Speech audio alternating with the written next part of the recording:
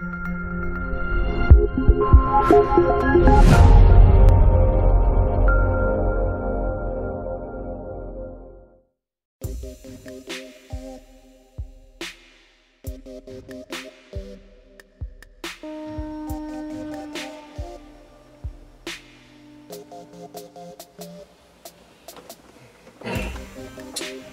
now I'm flying my mini Talon inside my car where it's warm, and then feeding off a the video through my LCD, built-in LCD screen here. So far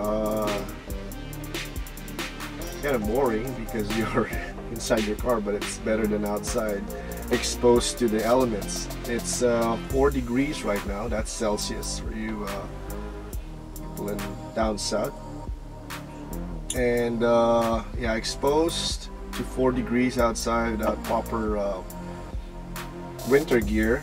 Your hands gonna freeze. It's gonna be hard to control your transmitter or your controller. So anyways, this is what this video is about. I'm testing a few things on my mini Talon. The switch from an open LRS UHS system to a Dragon Link. So this is flown with a Dragon Link system.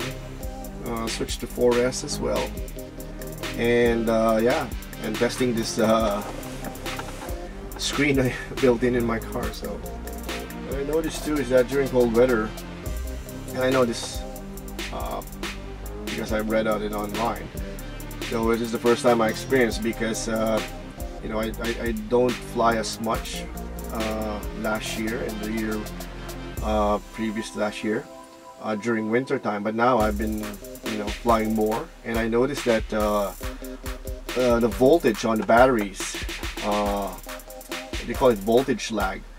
I mean, if this flight was done during the summer, I think at 16 minutes and pulling just barely 5 amps, my voltage should be higher. Now it's at 15.2 volts.